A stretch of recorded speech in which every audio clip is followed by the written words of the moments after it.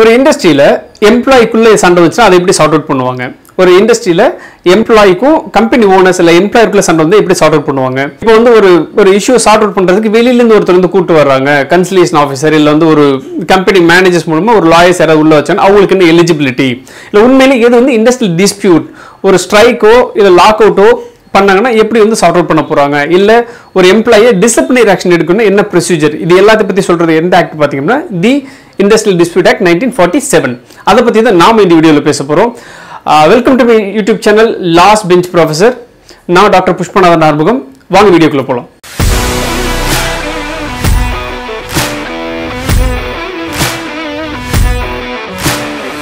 Dispute அப்படின்றது தமிழ்ல என்னன்னு சொல்லி பார்த்தா சச்சரவு சண்டை அப்படின்றது ஞாபகம் வச்சுக்கோங்க. ஸோ டெஃபினிஷன் என்ன சொல்றாங்க அப்படின்னா any dispute, so any miss understanding or any சச்சரவு between employee and employee. So எம்ப்ளாய்க்குள்ள ஏதோ ஒரு miss understanding, say for example, so எம்ப்ளாய்க்குள்ள யாரோ ஒருத்தர் வந்து சரியா ஒர்க் பண்ணலன்னு சொல்லி இதை டீஸ் பண்ணிட்டாங்க, இல்ல வந்து ஏதோ தப்பா பேசிட்டாங்க, இல்ல வந்து அவங்களோட பிஹேவியர் வந்து இன்னொருத்தருக்கு வந்து கோவம் வர மாதிரி பண்ணிட்டாங்க. ஸோ எம்ப்ளாய்க்குள்ள ஒரு பிரச்சனை வந்தாலும் அது எம்ப்ளாயர் டிஸ்பியூட். அதே மாதிரி எம்ப்ளாயர் அண்ட் எம்ப்ளாயர், அதாவது கம்பெனி ஓனர்ஸ்க்குள்ள ஒரு பிரச்சனை வந்தா அதையும் சொல்றது இண்டஸ்ட்ரியல் டிஸ்பியூட். அதே மாதிரி வந்து எம்ப்ளாய்க்கும் எம்ப்ளாயருக்கும், சே ஃபார் எக்ஸாம்பிள் ஸ்ட்ரைக்கோ இல்ல வந்து ஒரு ப்ரொடக்ஷன் ஏரியால ஏதோ சாலரி வரல சரியா வரல அப்படின்றதுக்காக இல்ல ப்ரொமோஷன் சரியா வரலன்றதுக்கு ஏதோ ஒரு கேரோ ஒரு சத்தம் போட்டு இது பிரச்சனை வந்துச்சுன்னா அதை பத்தி சொல்றதோ இது எல்லாமே. ஸோ இது எல்லாமே can be directly related to employment R நான் எம்ப்ளாய்மெண்ட். ஒர்க் ரிலேட்டடா இருக்கலாம், ஒர்க் ரிலேஷன் இல்லாமே இருக்க செய்யலாம். சே ஃபார் எக்ஸாம்பிள் கம்பெனி இதுக்கு வெளியில சே ஒரு டூரோ இல்ல வந்து ஏதோ ஒரு கம்பெனி விசிட்டோ போயிருக்காங்க, அங்க வந்து எம்ப்ளாய்க்குள்ள ஒரு மிஸ் அண்டர்ஸ்டாண்டிங் வந்து ஒரு இஷ்யூ ஆயிடுச்சு, அதையும் இண்டஸ்ட்ரியல் டிஸ்பியூட்டா எடுத்துக்க முடியும். சரிங்களா? So any dispute between employee and employee, employer and employee and எம்ப்ளாயருக்குள்ள நடக்கிற எல்லா இஷ்யூமே வந்து it can be directly related to employment R நான் எம்ப்ளாய்மெண்ட். சரிங்களா? ஸோ டைரக்டா வேலையை பத்தி இருக்கலாம் இல்ல வேலை சம்பந்தப்பட்டதாகவும் இருக்கலாம். அந்த இஷ்யூ ப்ரொடக்ஷன் ஏரியாவோ இல்ல வந்து ஒர்க் நேச்சர் வந்து affect பண்ணிச்சுன்னா it can be consider as industrial dispute. Industrial dispute ஆக்டோட objectives என்ன சொல்லி பாத்தீங்க அப்படின்னா prevention of strikes and log out, அதே மாதிரி வந்து creating amicable relationship between employer and employee, investigation of settlement industrial disputes, relief of workmen in the matter of layoff and retrenchment, and the last one promotion of collective bargaining. These are the 5 major objectives of industrial dispute act. So employer க்கு வந்து amity, அதாவது ஒரு பீஸ்ஃபுல்லான relationship create பண்ணனும், strikes and log out நடந்தா எம்ப்ளாய்க்கும் எம்ப்ளாயருக்கு வந்து எப்படி sort out பண்ணிக்கணும், எல்லாருக்கும் வந்து கலெக்டிவ் பார்கெனிங் எப்படி சப்போர்ட் பண்ணணும் அப்படின்னு சொல்றதா இந்த industrial dispute ஆக்டோட objectives. ஒர்க்மென் section 2S அப்படின்னு சொல்லி டிஃபைன் பண்றாங்க. என்ன அப்படின்னா any person including அப்ரெண்டிசஸ் employed in terms of skilled, unskilled, semi-skilled or contractual in nature எந்த பேசிஸ்ல வேணாலும் இருக்கலாம், but still nature of employment இருக்கிற ஒருத்தர் எம்ப்ளாய் பண்ணிட்டு without knowledge of the principal எம்ப்ளாயரா இருக்கலாம். அப்படின்னா என்ன, ஒரு கம்பெனிக்குள்ள வேலைக்கு வராரு, அதாவது கான்ட்ராக்டர் மூலமாக்குள்ள வர செய்யலாம், பட் ஸ்டில் அவர் வந்து கம்பெனிக்கு ஏதோ ஒரு ஒர்க் நேச்சர் பண்றாங்க அப்படின்னா the person will be defined as a workman. So அவரோட பிரைம் திங் என்னன்னா he is giving time and effort to the production, அதன் மூலமா he is getting the wages. இது ஒரு கான்ட்ரிபியூஷனோ நாட் ஜஸ்ட் லைக் தட் வந்துட்டு போறோம் ஒரு விசிட்டர்ஸ் கைண்ட் ஆஃப் இல்லாம ஏதோ ஒரு ப்ரொடக்ஷன் ரிலேட்டட் ப்ராசஸ். அது வந்து ஒரு வேர் ஹவுஸ்ல இருந்து மெட்டீரியல் எடுத்து வந்து ப்ரொடக்ஷன் லைன் கொடுக்கறவரா இருக்கலாம், இல்ல வந்து ப்ரொடக்ஷன் ரா மெட்டீரியல் முடிஞ்சதுக்கு அப்புறம் அது வந்து ஃபினிஷ்டு குட்ஸ் பேக்கிங் பண்ற ஒருத்தரா இருக்கலாம், இல்ல வந்து ஃப்ளோர் வந்து மாப் பண்றவர் கூட இருக்கலாம், பட் ஸ்டில் அது ஏதோ ஒரு somewhere R other production related ஒரு ஒர்க்ல இருக்கிற எல்லாருமே வந்து என்ன சொல்றாங்க அப்படின்னா ஒர்க்மேன் அப்படின்னு சொல்றாங்க. இண்டஸ்ட்ரியல் டிஸ்பியூட் ஆக்ட்ல லே ஆஃப் அப்படின்ற ஒரு கான்செப்ட் இருக்கு. இது செக்ஷன் 2K வந்து டிஃபைன் பண்றாங்க. லே ஆஃப் அப்படின்றது என்ன அப்படின்னா it's inability of an employer to give employment. ஒரு எம்ப்ளாயர், அது கம்பெனி ஓனர்ஸ் எம்ப்ளாய்க்கு வேலை கொடுக்க முடியாத ஒரு சிச்சுவேஷன் தான் லே ஆஃப் சொல்லி சொல்றாங்க. அது என்னன்னா அதுக்கு ஒரு டிஃபைன் சிச்சுவேஷன் சொல்றாங்க. என்ன அப்படின்னா break down of machinery R options of raw material. இப்போ என்னன்னா ஒரு மெஷினரி தான் வந்து ஃபங்க்ஷன் பண்ணணும், அந்த மெஷினரி வந்து உடைஞ்சிருச்சு, இல்ல வந்து ரா மெட்டீரியல் வந்து ஆக்சுவலா வரணும், அது வந்து வரல. ஸோ அந்த சிச்சுவேஷன்ஸ்ல employee is ready to work, but எம்ப்ளாயரால் வேலை கொடுக்க முடியாது. அந்த சிச்சுவேஷன்ஸ்ல லே ஆஃப் அப்படின்றது டிக்ளேர் பண்ணலாம். So there are other situations என்ன அப்படின்னு சொல்லி பார்த்தீங்க அப்படின்னா ஓவர் ப்ரொடக்ஷன். இப்போ ஆக்சுவலா வந்து மார்க்கெட்ல வந்து ஒரு 100 ப்ராடக்ட் 150 ப்ராடக்ட்ஸ் வந்து ப்ரொடக்ஷன் பண்ணிட்டாங்க. ஸோ ஓவர் ப்ரொடக்ஷன் ஆயிடுச்சு. ஸோ அந்த டைத்துல வந்து வேலை கொடுக்க முடியாது, பட் ஸ்டில் எம்ப்ளாயி வந்து கிவன் லே ஆஃப். அதே மாதிரி பார்த்தீங்க அப்படின்னா நேச்சுரல் கலாமிட்டி. இப்போ வந்து employee is ready to work, but still இப்போ வந்து சென்னை ரெகுலரா பார்த்தீங்கன்னா டிசம்பர்ல வந்து பயங்கர ஃப்ளட் இருக்கும். ஸோ அந்த டைத்துலேயே வந்து lay off. So employee is ready to work, but still எம்ப்ளாயரால் job கொடுக்க முடியாத ஒரு சிச்சுவேஷனை தான் லே ஆஃப் சொல்லி சொல்லணும். Shortage of goal, raw material, இப்போ பவர் ஷட் டவுன்னால கம்பெனி வந்து ஒரு நாள் க்ளோஸ் பண்றது எல்லாமே வந்து லே ஆஃபோட பேசிஸ். ஸோ லே ஆஃப்ல என்ன பண்ணணும்னா கம்பல்சரி ஒரு எமர்ஜென்சி சுச்சுவேஷன்ஸ் இருக்கு அப்படின்னா அது அந்த டியூரேஷன் மட்டும் தான் லே ஆஃப் இருக்கணும். ஸோ ஒரு ஸ்ட்ரைக் இருக்கு அதனால வந்து கம்பெனி க்ளோஸ் பண்றேன்னா இட்ஸ் இல்லீகல். சரிங்களா? ஸோ லே ஆஃப் அப்படின்றது பேசிக் என்ன அப்படின்னா எம்ப்ளாயரால ஜாப் கொடுக்க முடியாத ஒரு சுச்சுவேஷன், ஆனால் employees ready to work. So அந்த டயத்தில் எம்ப்ளாய்க்கு வேஜஸ் கம்பல்சரி கொடுக்கணும். 75% வந்து கம்பல்சரி கொடுக்கணும். ஏன்னா இது வந்து it's not a fault of employee. Employees ready to work but எம்ப்ளாயரால் கொடுக்க முடியாத ஒரு சுச்சுவேஷன் இருக்கும்போது அந்த சுச்சுவேஷன்ஸ்க்கு மட்டும் கம்பெனி வந்து லீவ் கொடுக்கறது we can consider as a lay off. So lay offல wages கொடுக்கணும். அப்படி கொடுக்குற wages வந்து retrieve பண்றதோ இல்ல ஸ்டாப் பண்றது கம்பல்சரி கூடாது. அதுக்குமே they need to get approval from the inspector of factories prior to it. சரிங்களா?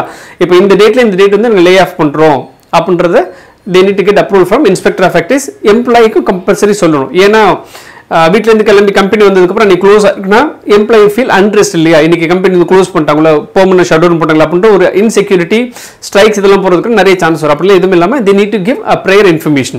இத பத்தி சொல்றது லே ஆஃப்.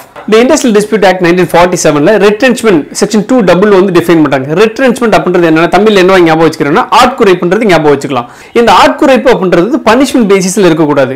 நீங்க என்ன மாதிரி ஞாபகம் வச்சுக்கலாம் அப்படின்னா இப்போ வந்து ஒரு கம்பெனில இருந்து ஆக்சுவலா 100 பேர் தான் வேணும், ஆனா ரெக்ரூட் பண்ணது ஒரு 150 பண்ணிட்டாங்க ஒரு ப்ராஜெக்ட்ஸ் வரும்னு சொல்லிட்டு. ஆனா அந்த ப்ராஜெக்ட் வந்து ஆக்சுவலா கம்பெனில வரல. சோ அவங்களை ரீடைன் பண்ணா நிறைய சேலரி கொடுக்கணும், பிளஸ் கம்பெனிக்கு வந்து அது லாஸ் ஆகும், ப்ராஃபிட் வந்து வர்றதுக்கு பாசிபிலிட்டி ரொம்ப கம்மி அப்படின்ற பட்சத்தில் ஆட்கள் வந்து குறைப்பாங்க இல்லையா, அந்த பேசிக்ல சொல்றது ரெட்ரென்ச்மெண்ட். இதே மாதிரி முக்கியமா சொல்லணும்னா ஒரு லாஜிக் வந்து யூஸ் பண்ணுவாங்க ரெட்ரென்ச்மெண்ட்க்கு. என்னன்னா லாஸ்ட் கம் ஃபர்ஸ்ட் கோ. லாஸ்ட் கம் ஃபர்ஸ்ட் கோ இது என்ன அப்படின்னா ஒரு கம்பெனில வந்து ஒரு 2 years இல்ல 3 years ஒர்க் பண்ணாருன்னா அவருக்கு வந்து நிறைய ட்ரைனிங் போயிருப்பாரு, கம்பெனி பத்தி நிறைய ப்ராசஸ் தெரிஞ்சு வச்சிருப்பாரு. இப்போ அவர் வேலையை விட்டு அனுப்பிச்சோம் அப்படின்னா கம்பெனியோட ஒரு நாலேஜ் வந்து வெளில போகுது மீனிங் இல்லையா. ஸோ அதே புதுசாக வந்து இமீடியட்டாக அனுப்பிச்சோம் அப்படின்னா அவருக்கான ரிஸ்க் வந்து ரொம்ப கம்மி. ஏன்னா அவருக்கு அந்த ட்ரைனிங் ரொம்ப போயிருக்காது, ரெக்ரூட்மெண்ட் காஸ்ட் மட்டும்தான் இருக்கும். வேற அதுக்கு முன்னாடி இருந்த எம்ப்ளாயிஸ் அப்படின்னா அவருக்கான ட்ரைனிங் காஸ்ட், அவருக்கான ப்ரொமோஷன் காஸ்ட், எம்ப்ளாய் என்கேஜ்மெண்ட் பண்ண ஆக்டிவிட்டிஸ் காஸ்ட் இந்த மாதிரி நிறைய இருக்கு இல்லையா. இது எல்லாமே வந்து வெளியில் போகுன்றதா meaning. So last come first கோன்றத logic use பண்ணுறாங்க. அது எதுக்கு அப்படின்னா டாப் மோஸ்ட் பொசிஷன் ஒருத்தர் போயிட்டு அந்த மாதிரி ஒரு ஸ்கில் பேஸ் எடுக்கிறது ரொம்ப டிஃபிகல்ட்.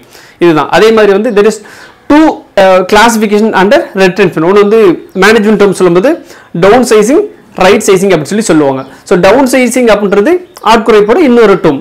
சரி, down sizing reducing the man power. Right sizing அப்படின்றது என்ன அப்படின்னா எந்தெந்த டெசிக்னேஷன் ஹையான வேஜஸ் பே பண்றாங்களோ அந்த பர்டிகுலர் டெசிக்னேஷன் மட்டும் ரிமூவ் பண்ணுவாங்க. ஸோ தட் இப்போ வந்து ஒரு எம்ப்ளாய் வந்து ஒரு 1 lakh சேலரி வாங்கிட்டு இருக்காரு அப்படின்னா அவரை ரிமூவ் பண்றது மூலமா 25,000க்கு ஒரு 4 எம்ப்ளாய் எடுக்கலான்ற ஒரு கான்செப்ட் கிடைக்குது இல்லையா. இது வந்து ரைட் சைசிங்கோட கான்செப்ட். ஸோ இல்ல இப்போ ரெப்ளிகேஷனா இப்போ வந்து manager, deputy manager, associate manager ஒரு 4-5 டெசிக்னேட்டட் ஒரே ரோல், ஆனால் சப்போர்ட்டிவ் ரோல்ல ஒரு 3-4 பேர் இருக்காங்க அப்படின்னா அந்த டெசிக்னேட்டட் ஆட்கள்லாம் வந்து ரிமூவ் பண்றது right sizing. So end of the டே இதை நீங்க எப்படி ஞாபகம் ஒரு மரம் பெருசா வளரணும் அப்படின்னா கிளைகள் வந்து கட் பண்ணிட்டே வராங்க. So that it grow at all. சரி, ரொம்ப உயரமா வளரும்னா சைட்ல இருக்கிறது கட் பண்ணிட்டே போவாங்க. அப்போ ஒரு கம்பெனி வளரும் போது எதெல்லாம் போர்டன் இருக்கோ they will remove it.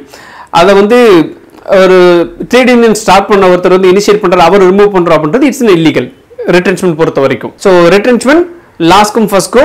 எப்போ ஒரு கம்பெனி வந்து ஒரு டிஃபிகல்ட் சுச்சுவேஷன் ஃபேஸ் பண்றாங்க அப்போ ஒரு சில டெசிக்னேட்டட் எம்ப்ளாய் ரிமூவ் பண்ணுவாங்க. இதை பத்தி பேசுறது தான் ரெட்ரென்ச்மெண்ட். Industrial dispute act 1947ல log out அப்படின்ற ஒரு முக்கியமான டேர்ம் இருக்கு. இதுல என்ன சொல்றாங்க அப்படின்னா எம்ப்ளாயர் மூலமா சரிங்களா, employer refusal to give employment, suspension of work சரிங்களா. இது எந்த கிரவுண்ட்ஸ் சொல்றாங்க அப்படின்னா இப்போ ஸ்ட்ரைக் அப்படின்றது எப்படி எம்ப்ளாயர் கையில் இருக்கிற ஒரு கான்ஃபிடென்டான ஒரு டூல் சரிங்களா. ஸ்ட்ரைக் அப்படின்றது ஒரு டிமாண்ட்ஸ் இருக்கு எம்ப்ளாய்க்கு, அதை ஃபுட் ஃபோர்த் பண்ணி they are going for strike, வேலை செய்ய மாட்டேன்னு சொல்லி ஸ்டாப் பண்றாங்க இல்லையா. இப்போ அந்த ஸ்ட்ரைக் பண்ற ஒரு டிமாண்ட்ஸ் எதை முன்னிறுத்தி ஸ்ட்ரைக் போறாங்களோ அது வந்து அன்அக்செப்டபிளா இருக்கு, இல்ல வந்து அந்த ஸ்ட்ரைக் வந்து ஒரு வயலன்ஸாவோ இல்ல வந்து ஒரு அன்எத்திக்கல் இல்ல வந்து அன்சர்டன் சுச்சுவேஷன்ஸ் இருக்கும்போது employer wanted to safeguard. So அந்த டயத்தில் வந்து they are closing the factory for a certain period of time இல்லையா. ஸோ அதை பத்தி சொல்றது log out. So lock அவுட்ன்றது it's anti thesis ஸ்ட்ரைக்னு சொல்லுவாங்க. ஸ்ட்ரைக்கு அகேன்ஸ்டா இருக்கிற ஒரு weapon in the hands of employer.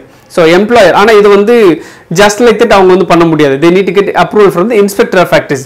எங்களுக்கு இந்த மாதிரி வந்து ப்ரெடிக்ட் பண்றோம் இல்லை இந்த மாதிரி ஒரு சுச்சுவேஷன் வந்து நாங்கள் ஃபேஸ் பண்றோம், நாங்கள் வந்து கம்பெனி இத்தனை நாள் வந்து லாக் அவுட் பண்ண போறோம் அப்படின்னு சொல்லி they need to give prior notice. இது வந்து மெயின்டெனன்ஸ்க்காக பண்ற மாதிரியோ இல்லை வந்து ப்ரொடக்ஷன் மிஷினரி உடஞ்சிருச்சு லே ஆஃப் பண்ண போறோம் அப்படின்ற மாதிரி எந்த ஒரு டேர்மும் சொல்லக்கூடாது. So it should be a proper lock அவுட்னா log out அப்படின்னா நீங்க you can remember as lock போடுறாங்க, கம்பெனி வந்து போட்டு மூடி வச்சுக்கிறாங்க டு சேஃப்கார்ட் சரிங்களா. எம்ப்ளாயி வந்து ஒரு கோமா வராங்க, அவங்கள்ட்ட சேஃப்கார்ட் பண்ணிக்க they are closing the factory for a certain period of time. அதை பத்தி சொல்றது lockout. The Industrial Dispute Act 1947ல award and settlement அப்படின்ற ஒரு fundamental thing இருக்கு. award அப்படின்றது என்ன அப்படி சொல்றாங்க அப்படின்னா, அப்போ எம்ப்ளாய்க்கு வந்து ஒரு இஷ்யூ நடந்துருச்சு. அது வந்து ஒரு salary revision கேட்குற ஒரு விஷயமா இருக்கலாம், இல்லை வந்து ப்ரொமோஷன் வந்து சரியாக நடக்கல, இதை வந்து அவங்களுக்கு தெரிஞ்ச ஒருத்தவங்களுக்கு ப்ரொமோஷன் கொடுத்துட்டாங்க அப்படின்ற இண்டஸ்ட்ரியல் டிஸ்பியூட்டாக இருக்கலாம், இல்லை வந்து ஒரு விமன் ஒர்க்கருக்கு ஆக்சுவலாக ஒரு பெனிஃபிட் கொடுக்கணும் அது கொடுக்காம இருக்கலாம், சரிங்களா, இல்லை ஒரு போனஸ் டிமாண்ட் பண்ணியிருக்காங்க அது கொடுக்காம கூட இருக்கலாம். ஸோ இந்த மாதிரி ஒரு சுச்சுவேஷன்ஸில் எம்ப்ளாயி சைட்லேருந்து ஒரு ஸ்ட்ரைக் போயிருக்காங்க. அந்த ஸ்ட்ரைக் வந்து டிஸ்கஷன் நடந்திருக்கு, பட் அது வந்து சார்ட் அவுட் பண்ணதே இல்லை. அந்த டயத்தில் வெளியிலேருந்து ஒருத்தர், சரிங்களா, கன்சலேஷன் பண்ணுற யாரோ ஒருத்தர் கூப்பிட்டுட்டு தேர்ட் பார்ட்டி மூலமாக வந்து மத்தியசம் பேசி சார்ட் அவுட் பண்ணுறாங்க. அந்த சார்ட் அவுட் பண்ணதுக்கப்புறம் லேபர் கோர்ட் இல்லை வந்து ஜுடிஷியல் மூலமாக ஒரு ஜட்மெண்ட்ஸ் கொடுக்குறாங்க இல்லையா, கோர்ட் மூலமாக கொடுக்குற ஒரு ஜட்மெண்ட்ஸ் கைண்ட் ஆஃப் இருக்கு இல்லையா, இதை பற்றி சொல்கிறது அவார்ட், சரிங்களா. ஸோ அவார்ட் அப்படின்றது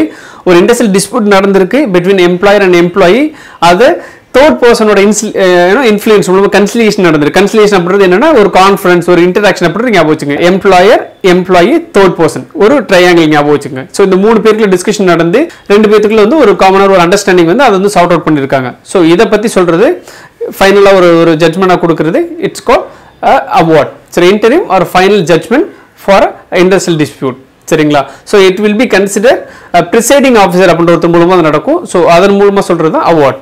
ஸோ அடுத்து என்ன சொல்லி பார்த்தீங்க அப்படின்னா செட்டில்மெண்ட். ஸோ செட்டில்மெண்ட் அப்படின்னா என்ன சொல்லுவாங்கன்னா இட்ஸ் ஜென்டில்மேன் அக்ரிமெண்ட் அப்படி சொல்லுவாங்க.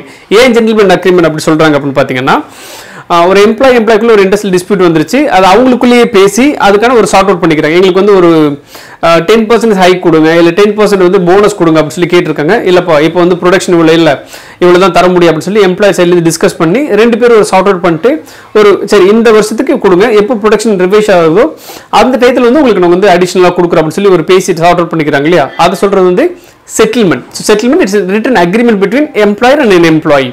இது எல்லாமே it's like proof for sorting out industrial dispute. So award வந்து தேர்ட் பர்சன் இன்ஃப்ளூயன்ஸ் மூலமாக எம்ப்ளாய்க்குள்ள கொடுக்குறது அவார்ட். இது வந்து between the agreement copy between employer and employee. இந்த வீடியோ உங்களுக்கு ரொம்ப யூஸ்ஃபுல்லாக இருந்திருக்கும் நான் கண்டிப்பாக நம்புறேன். இந்த வீடியோஸ் பற்றி நீங்கள் என்ன நினைக்கிறீங்க மறக்காம கமெண்ட்ஸில் சொல்லுங்க. நம்ம சேனல் இப்போ தான் ஃபர்ஸ்ட் டைம் பார்க்குறீங்கன்னா மறக்காம சப்ஸ்கிரைப் பண்ணுங்க, பெல் பட்டன் கிளிக் பண்ணிடுங்க. உங்களோட சப்ஸ்கிரிப்ஷன், உங்களோட கமெண்ட் எங்களுக்கு ரொம்ப பெரிய மோட்டிவேஷனாக இருக்கும். தேங்க்யூ ஃபார் வாட்சிங்.